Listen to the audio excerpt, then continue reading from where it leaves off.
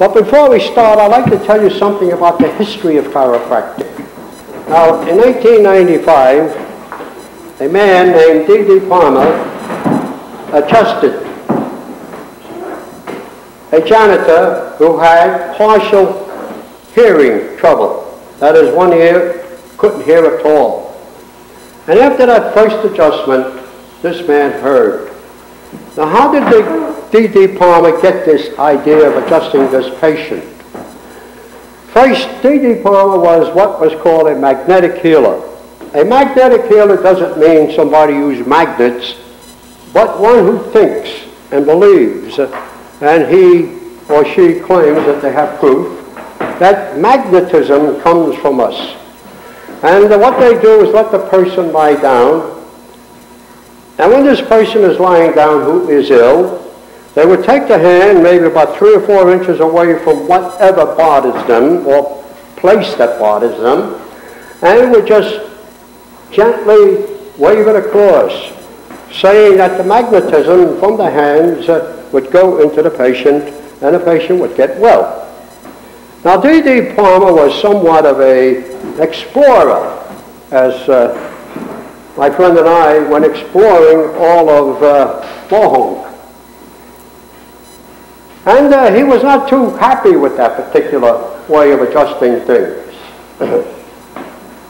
So one day,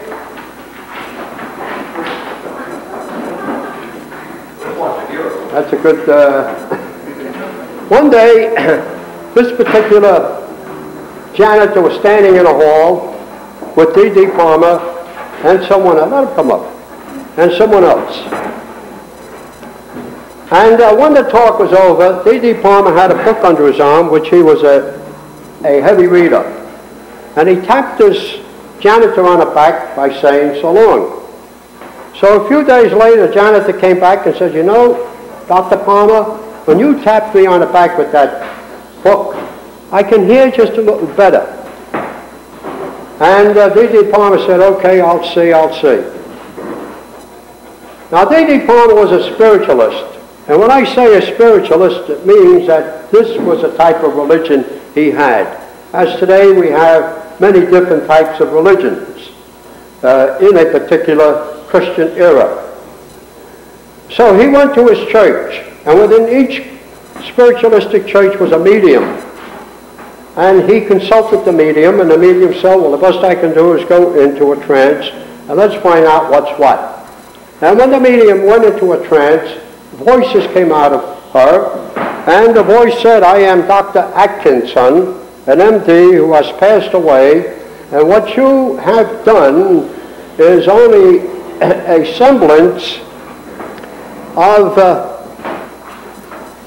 what you will be doing. And what you will be doing will be to do exactly as I tell you." And he was told what to do through this voice.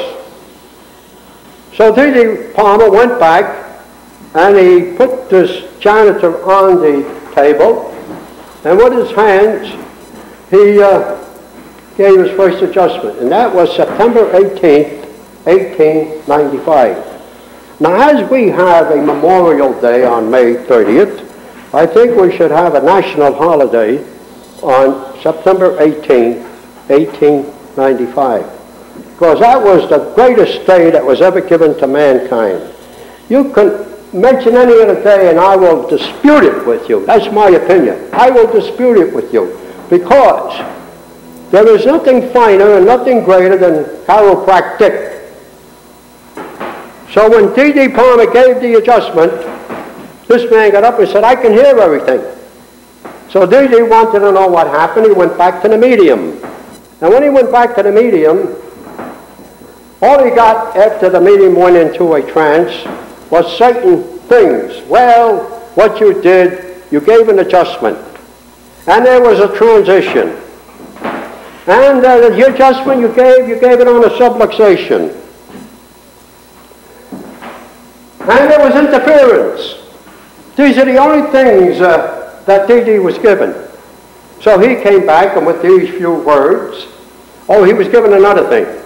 And the very basic principle of this whole thing is tone. So he went back and he started working upon these words and started formulating a particular method to administer chiropractic. And from then on, the whole thing just shot out like big flames all over the world. As a matter of fact, all over the United States first. And then it went all over the world.